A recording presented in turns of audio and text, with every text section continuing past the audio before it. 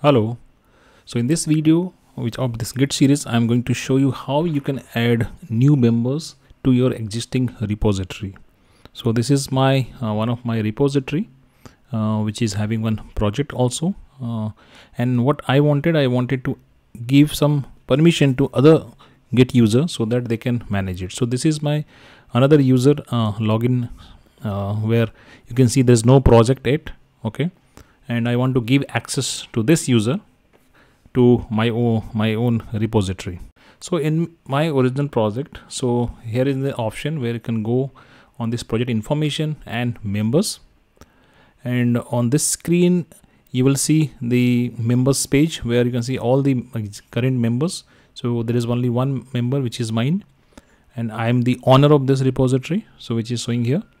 So there are many ways how you can add it. One is like importing from the project. So if you have other project and there are some user into it, so you can import those user from that project directly from the screen.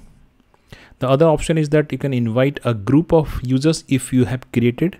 So this is another feature on Git where you can create group of user and you can import them. And the third option, you send an invite to a specific user. And in this option, you have to provide the Git account user ID or the email address. So I will put the email address over here for the other user, and it will search that from the Git server.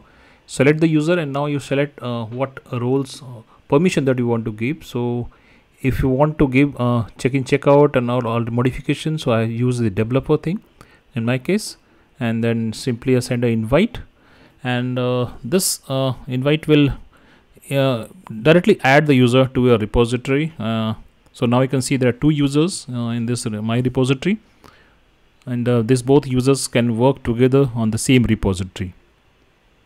On the other side, if I see the other users screen now, let me refresh this page, and now you can see there is one project it is showing, and earlier there was no project. So now I can see the project, and also I can see myself, this user can see as a developer. So if the user go inside the project, they can see all the project content, and so now this user is ready to do all this modification and managing the code on the repository itself. So this is what a very simplest way how we can manage users, how we can add members into the Git repository.